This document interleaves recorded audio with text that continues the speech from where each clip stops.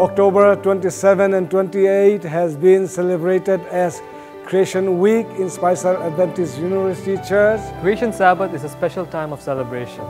It gives us a chance to rejoice and praise God and all the things He has created for us. Creation Sabbath has enlightened me that God's work is not just limited to the nature that we see around, but it is very much a part of our daily lives. For example, the food that we eat contains atoms and molecules, and the water that we drink provides the cells and the energy that is required, and the air that we breathe is very essential for respiration. Creation Sabbath celebrates the wonder of God's handiwork. In Romans 1 verse 20, creation itself clearly testifies to our Creator's divine nature and His eternal power. Creation Sabbath is a special Sabbath that's set aside for us to refocus our attention on the central theme of the Bible, which is found in John 10:10, that our Creator loves us, He has offered salvation for us, and He offers abundant life for us.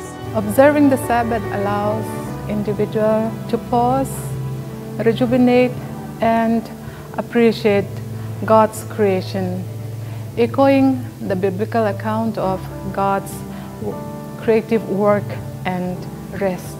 The beauty of creation is a reminder of God.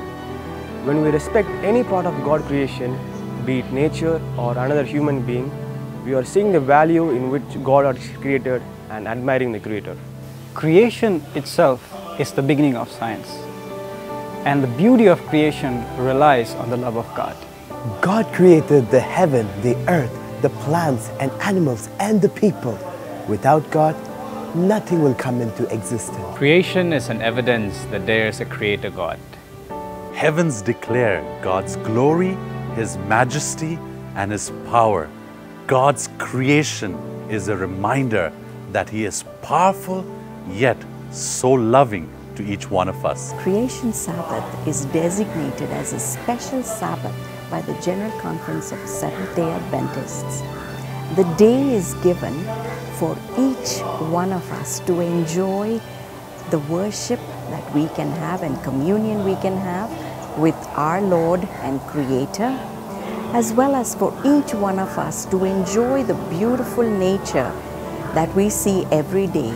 The birds and their songs, the flowers and their beautiful colors, the beautiful green trees, the blue sky and the blue ocean.